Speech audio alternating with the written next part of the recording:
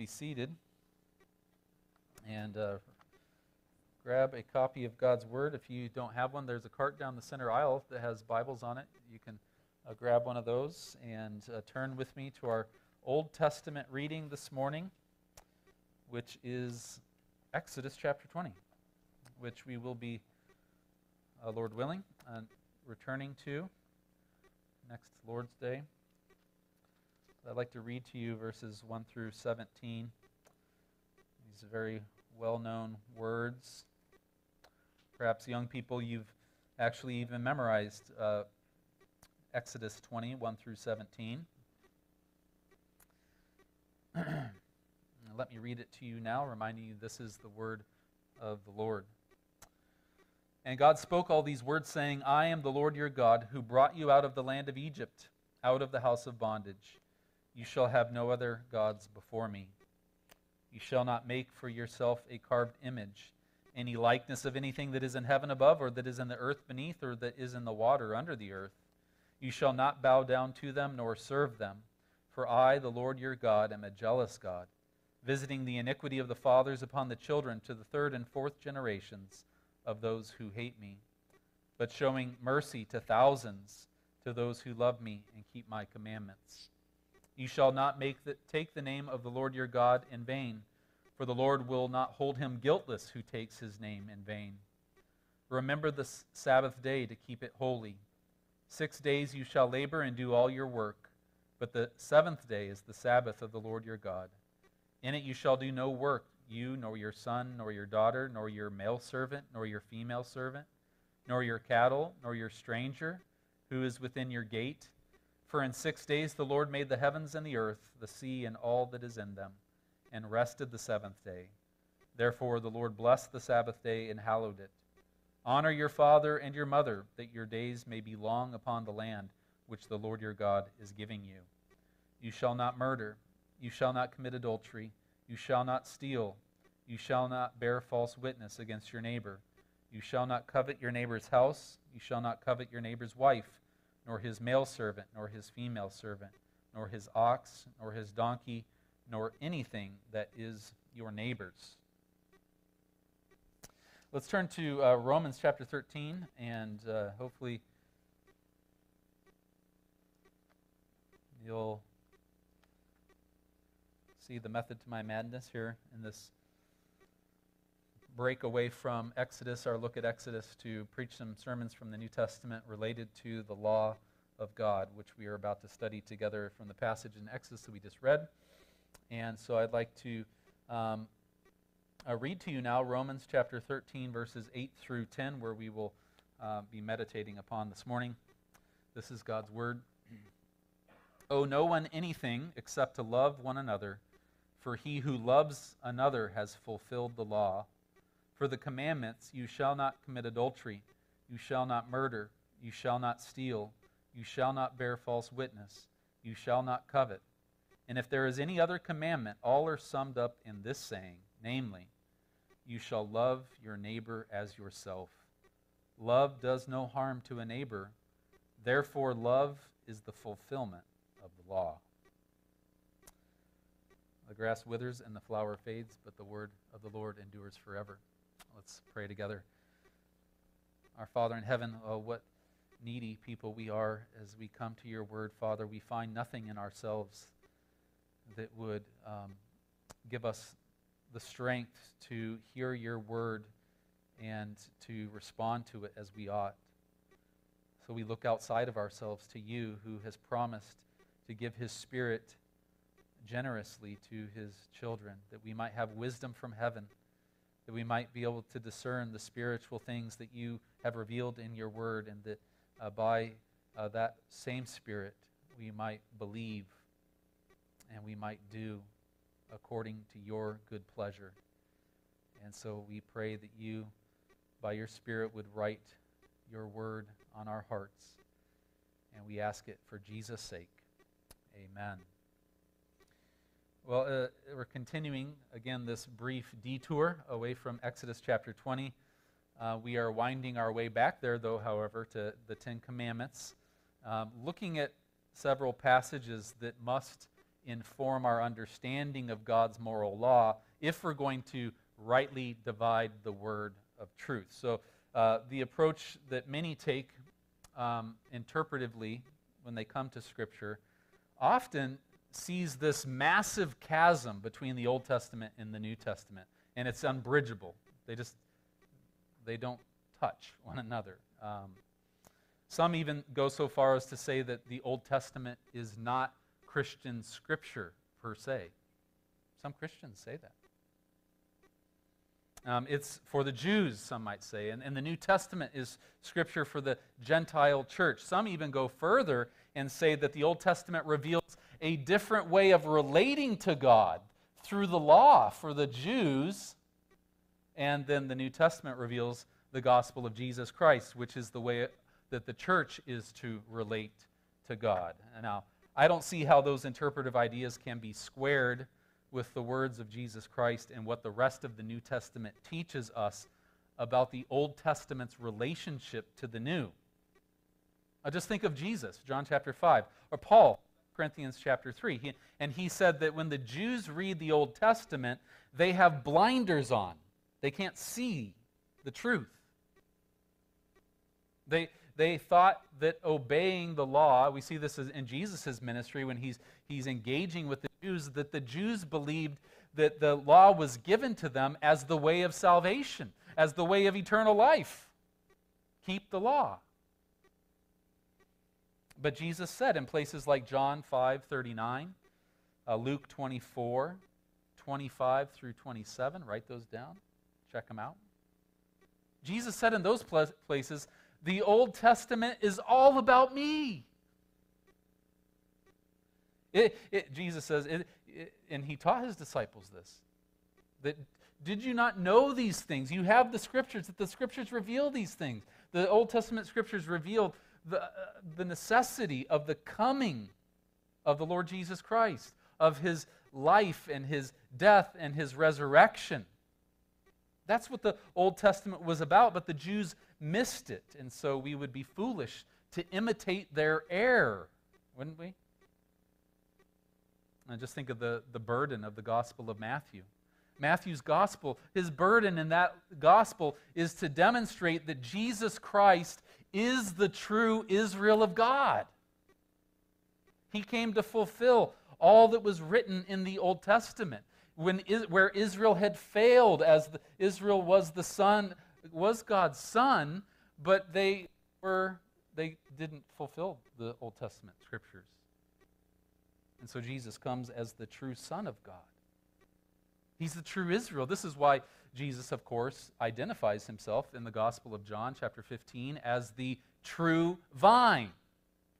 He's the true vine. And Paul says in Romans chapter 11 that the only way to be attached to that vine, whether you are a Jew or a Gentile, is by faith in Jesus Christ. In Romans chapter 4, verse 17, Galatians chapter 3, verse 29, Paul calls Gentiles who trust in Jesus Christ, he calls them sons of Abraham and heirs according to the promise that was made to Abraham. In 1 Corinthians 10, verses 1 and following, Paul tells a largely Gentile church that the Jews that God brought out of Egypt, he said, those are your forefathers. You're connected to them. He says that the spirit, the things that they ate were the same spiritual food that the church drinks. The same thing that they drink is the same spiritual drink that the church drinks today.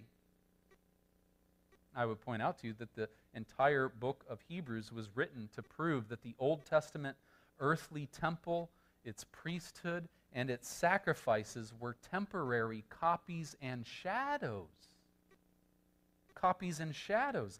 They were always meant to give way in due time to the true heavenly temple, priesthood, and sacrifice that is seen in the Lord Jesus Christ. Hebrews 11 tells us that Abraham, Isaac, and Jacob, that they understood by faith that the promised land of Canaan was not the way that the Jews think of it today. The patriarchs saw that little strip of land that was conquered by Joshua and David.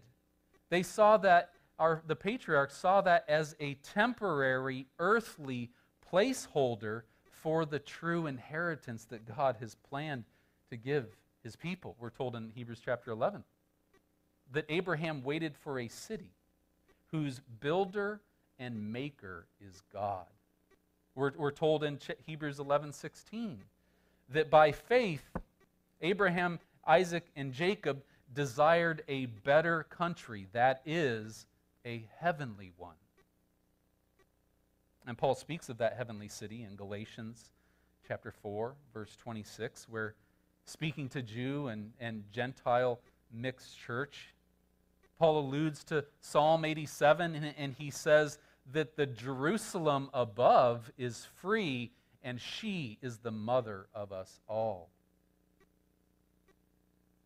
The inheritance promised to Abraham and his children is actually the new heavens and the new earth that we read about in the Revelation, chapter 21. Coming down out of heaven from God, as John describes it to us. And he describes it there as the holy city, the new Jerusalem.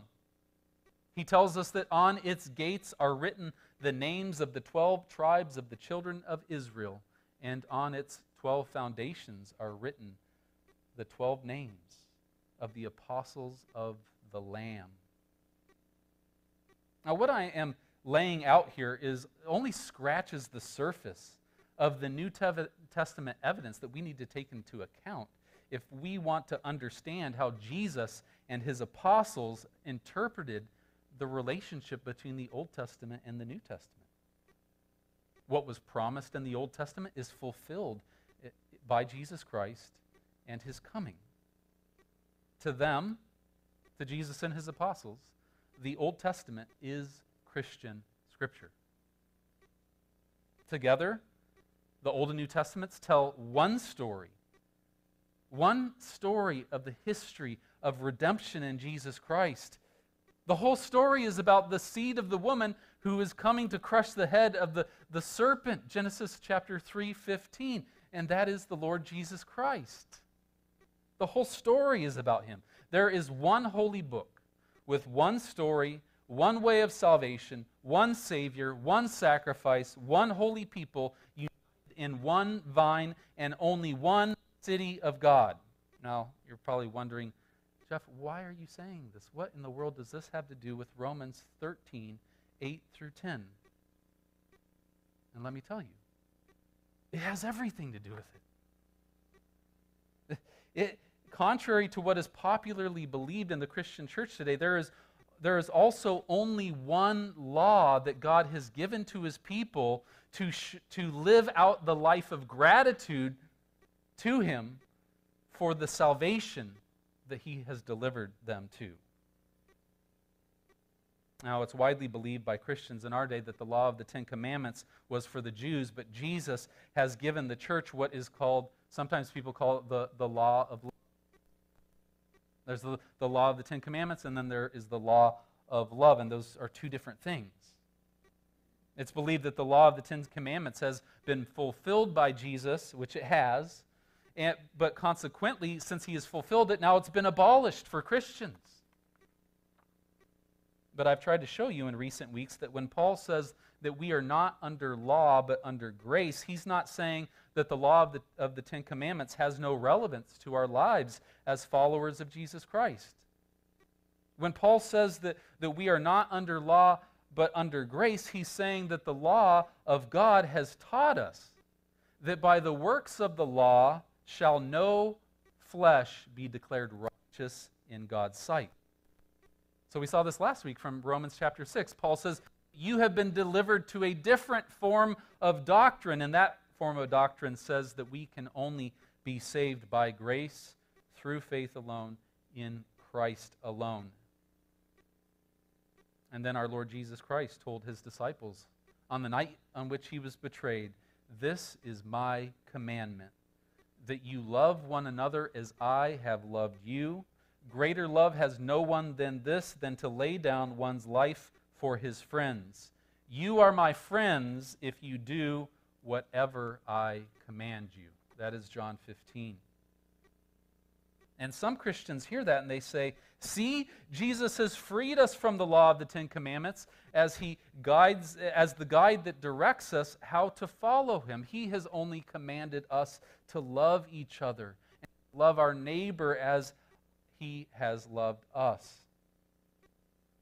But the Ten Commandments, they have no continuing relevance for the Christian life. Well, tell that to the Apostle Paul. Because he teaches us here that Jesus' commandment for us to love one another is a command for us to imitate Jesus by living to fulfill the law of the Ten Commandments. Not to save ourselves, but because Jesus has saved us already. And we see this first by considering what Paul calls in verse 8 our obligation to love. Owe no one anything except to love one another. To understand what Paul precisely is commanding here, we have to see how it relates to what he just said in verse 7, where he was finishing up some comments talking about the Christian's relationship to governing authorities, who, Paul says, bear the sword as ministers of God for good. Paul says that we are to be subject to such authorities, even paying taxes to them. Verse 7, render therefore, he says, to all their due. Taxes to whom taxes are due, customs to whom customs, fear to whom fear, honor to whom honor. And you can see that Paul is talking about paying to people what you owe them according to God's ordinances. And what we owe, what we are to pay is to a person is different from, it may be different to one person than it is to another, depending on their respective role in society. But Paul's general point here is pay to each one what you owe him or her. That's Paul's point. And if you see that here, then it can help you avoid a common error that people make when they come to verse 8. Right? They read verse 8 that says, owe no one anything except love, and they say, see, now Christians are forbidden from borrowing money. No home mortgages. No, don't take out a loan on your car. Owe no one anything except love. Well, but that's not what Paul's talking here. He's talking in terms of pay what you owe. That's his point.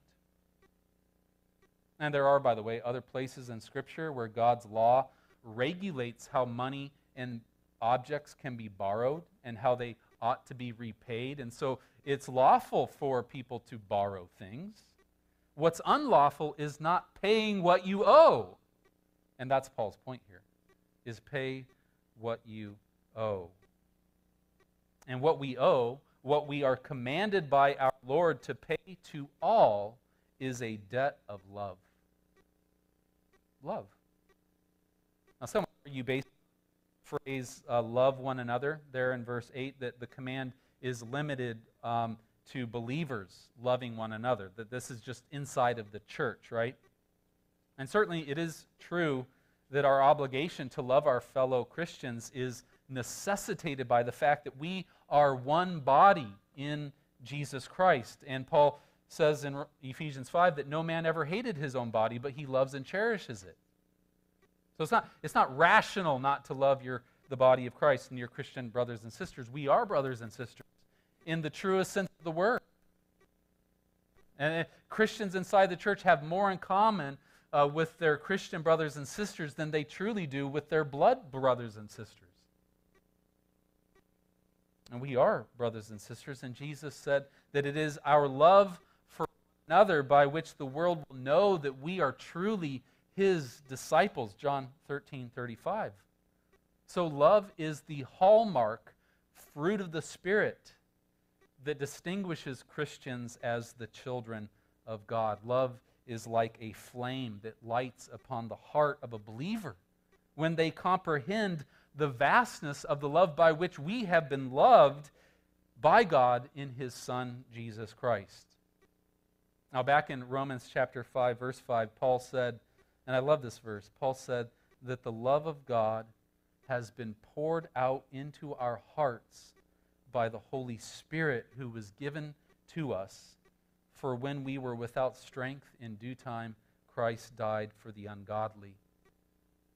And by the love that the Spirit of God pours into our hearts, we interpret Jesus' act of dying, giving his life for our life. We interpret that as the most glorious, captivating, and compelling expression of truth that has ever been revealed.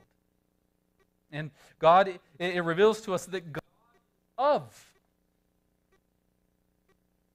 And God will spend all of eternity demonstrating to his children the truth that he is love. And that is the unsearchably rich discovery that we have made of God in the gospel of Jesus Christ.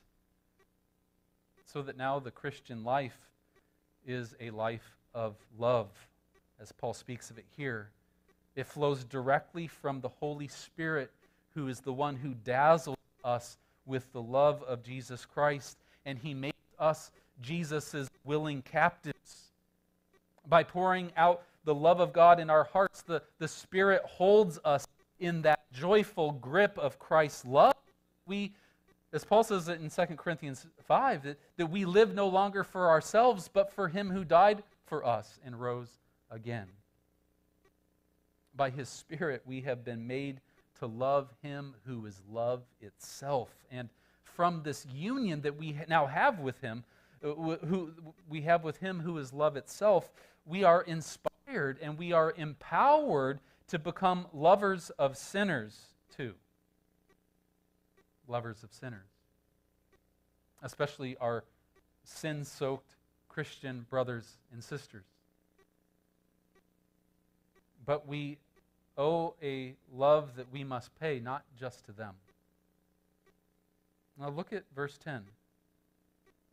Paul quotes Leviticus 19:18 there, and he affirms that we owe a love that we must pay to our neighbors also.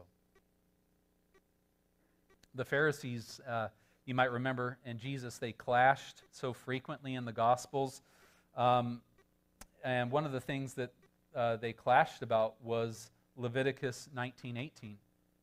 You shall love your neighbor as yourself. Now the Pharisees, they taught that our neighbors are people who are kind to us, who are good to us. Not people like the Samaritans, for example, whom the Jews, you might remember, considered to be their hated enemies. But Jesus wrecked that interpretation of Leviticus 19:18 by telling a story in which a Samaritan was the hero. In the parable of the Good Samaritan, Luke chapter 10, a man was robbed and left for dead on the side of the road, and he needed help. But Jesus describes a priest and a Levite, both of whom walked around to the other side of the road to avoid this man in need. But then there was this certain Samaritan man who saw him, and he bandaged his wounds. He got him a place to recuperate, and he paid for his care. And the lesson of that parable was that our neighbor is anyone and everyone we have opportunity to bless. Now, kids, let's ask another question. This love that we owe to our neighbor, what is it like? What is it like? This is a good question to ask, I think, because our American culture portrays for us a very different kind of love, I think, than what we see in Scripture. Love for others in our culture is a feeling that comes and goes. Here today, gone tomorrow. Right? We are told that people can fall in of love with each other, right? It's because the logic of the world's love, it works like this. As long as you still make me happy, I will love you. As long as you are still funny, I will love you. As long as you have money, I will still love you. As long as you are still attractive to me, I will love you. As long as you aren't a burden to me, I will love you. As long as you fulfill all of my wishes, I will love you. What's wrong with that definition of love? That doesn't sound like love to me at all, does it? I'll tell you what's wrong with it. It is actually the exact opposite of what God's Word how God's Word defines love. Just think of 1 Corinthians chapter 13. The world's kind of love that I just described, it is selfish and rude. It seeks its own benefit. It is not kind. It does not bear all things, believe all things, hope all things, endure all things. The world's love is a love that fails. It's not a love like God's love at all. I can prove it to you. Turn to Romans chapter 5, verse 8. Just turn over a few chapters and look at Romans 5:8, where we are told what God's love toward us is like.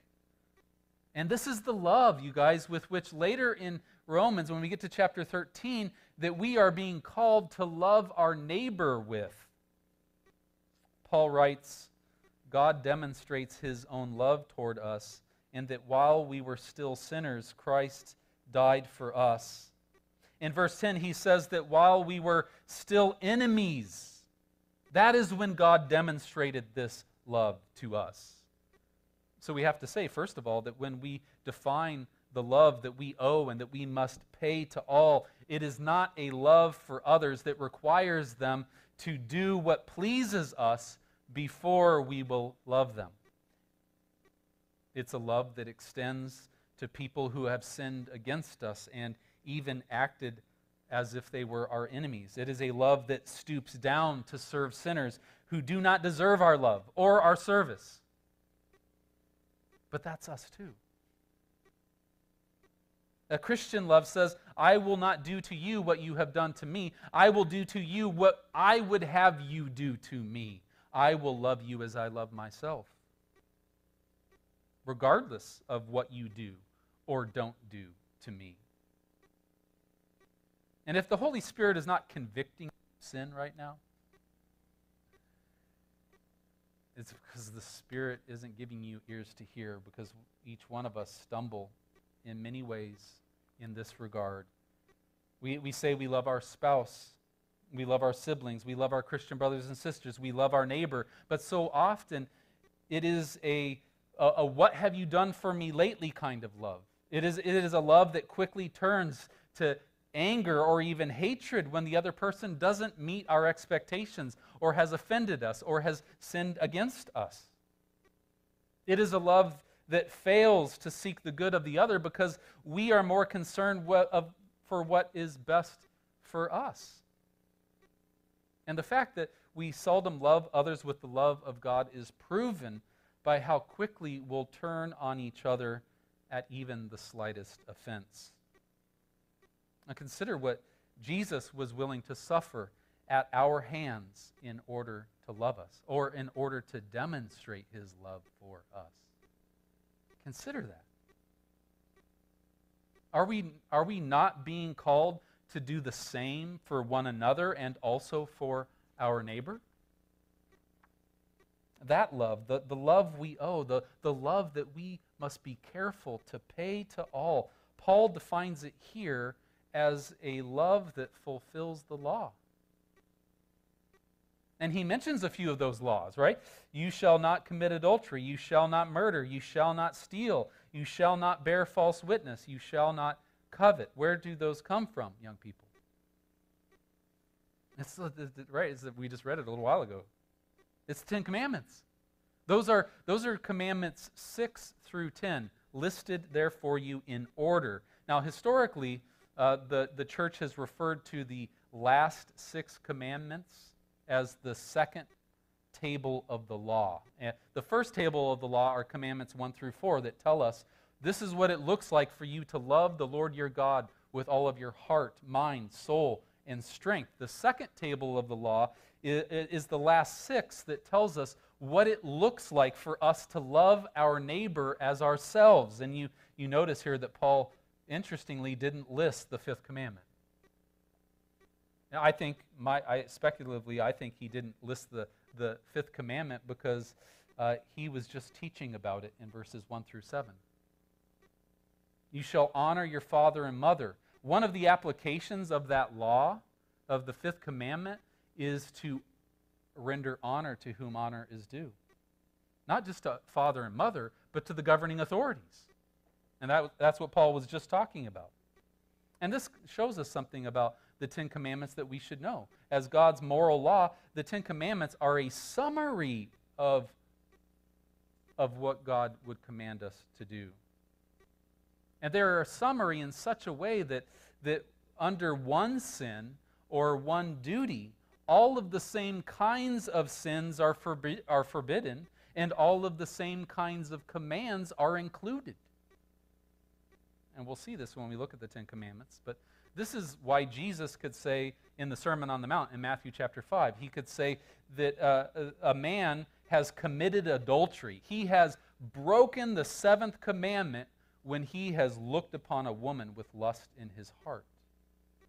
It's because not only is adultery prohibited, but anything that tends to adultery is prohibited too. Anything of that same kind is prohibited. So then Jesus could say that a man has broken the sixth commandment. He has murdered if he is angry unjustly with his brother in his heart. If he hates his brother, he has violated the sixth commandment. And we see from this, of course, that the law of God is perfect. It's complete. It forbids even the smallest degree of every kind of sin. And the law is spiritual in nature. And that means that the law addresses us, not just our outward behavior, but it reaches all the way into our understanding, our will, our affections, and all other powers of the soul, as well as our words, our works, our gestures, our emotions. Now I'm quoting there from the Larger Catechism, question and answer 99. But this is what we see taught in Scripture. Every command that you hear from God stems from, and it is an application of one of the Ten Commandments. Every commandment in Scripture can be traced right back, source, the summary of God's moral law in the Ten Commandments. And that's why Paul can rightly say in verse 9, if there is any other commandment, all are summed up in this saying, namely, you shall love your neighbor as yourself. And along with the first four commandments, these are the commandments that the Spirit of God writes upon our hearts as He teaches and empowers us to love. Until that law, the law of God, is perfectly written upon our hearts, until the day when we are finally rid of the corrupting influence of our indwelling sin, until that day, we will need to be taught, what does it look like to love God, to love our neighbor? We will need to learn that from the guide of the Ten Commandments. And it is the love of Christ for us that compels us, with hearts inflamed by His love, to love Him in return by fulfilling those commandments. Remember what Jesus says, if you love me, you will keep my commandments. These are His commandments. This is how we get to show our love to the Lord Jesus Christ. I once heard the dynamic between love and law. I heard it illustrated using a gun as an illustration, in which the love of God is the powder. The firing pin that ignites the powder is the Holy Spirit. And we are the bullet that propelled by that love of God. And the law is the target. That's what we're aiming for, is to love our neighbor, to love God in fulfillment, Paul says here, of the law. And I hope you can see that the law of the Ten Commandments then is indispensable to the Christian life And the reason for that is because the call for us to deny ourselves, take up our cross, and to follow Jesus Christ is a call to love God and to love our neighbor in fulfillment of the law. And that's why we're going to spend a significant amount of time in Exodus chapter 20 studying the Ten Commandments so that we can learn what it looks like to be freed by God to love Him and to love other people. And as we look into that law, we will see that it will draw for us a portrait of the perfect man. It will draw for us the portrait of our Lord Jesus Christ, who has fulfilled that law as the requirement for us by which we can draw near to God and be acceptable to Him as our Father. But one of the other benefits Jesus Christ came and that He died to provide to us is sanctification by His Spirit. That is where He, as I talked about it last week, He renovates our hearts and He conforms us to the image of His Son, Jesus Christ. And Paul describes it this way in Romans chapter 8, verses 4 and 5. He says there, "For what the law could not do, and that it was weak through the flesh, God did by sending His own Son in the likeness of sinful flesh. On account of sin, He condemned sin in the flesh, that the righteous requirements of the law might be fulfilled in us who do not walk according to the flesh, but according to the Spirit." Paul will go on in a few verses later to call the Christians to put to death the misdeeds of the body by the Spirit. The Spirit is working in us to fulfill the law of God. And I hope you hear that and think, what a magnificent blessing that I have been given by God. I couldn't fulfill the law on my own, so now, by the Spirit of Christ, He's going to fulfill it in me. I don't know how to love people from the heart. I don't know how to love God from the heart.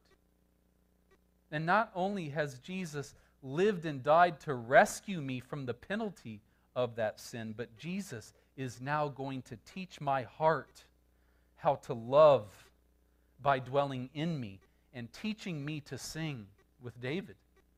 "O of thy law, O Lord." That is a work of God's Spirit in the life of the Christian. And He's going to work it in us and do it in us. And as we study the Ten Commandments, we're going to study it through the lens of love. It's all about love. Now, who here wants to learn how to be a better friend and lover? Who wants to be one who is seen by the world and known that you must be a disciple of Jesus Christ? How do you know that? I know it by your love. The love that you have for the brethren. The love that you have for your neighbor. This is not from this world. And they're right. It's from the Spirit of God. And may He write that law more perfectly upon our hearts in the days and weeks ahead. Amen? Amen. Let's pray. Our Heavenly Father, we thank You for feeding us on the bread of heaven, the Lord Jesus Christ. Thank You for Him. Oh Lord, that we can be called in Him Your beloved. And Father, that we are Your people, that You have lavished Your love upon. And Father, may we also consider it a great privilege, the highest calling, in fact, of our lives, to be those who are taught by Christ and His Spirit to lavish love upon others. And Father, we confess our weakness and our failing, and Lord, we would not endeavor to do this if it was left up to us. May we, in the days ahead, look to Christ and to Him alone to give to us what we need. And may we find ourselves obedient to Your call to love God and to love neighbor. And we ask it in Jesus' name and for His sake. Amen. Amen. We're going to stand and sing number 493, Savior, Teach Me Day by Day. We haven't sung this in quite a while, so the tune, it might take a minute for it to come back to us, but or maybe you've never sung it before, and it'll take you a stanza or two to get it, but I think we'll be able to do it with some help back there from our musicians. Thank you.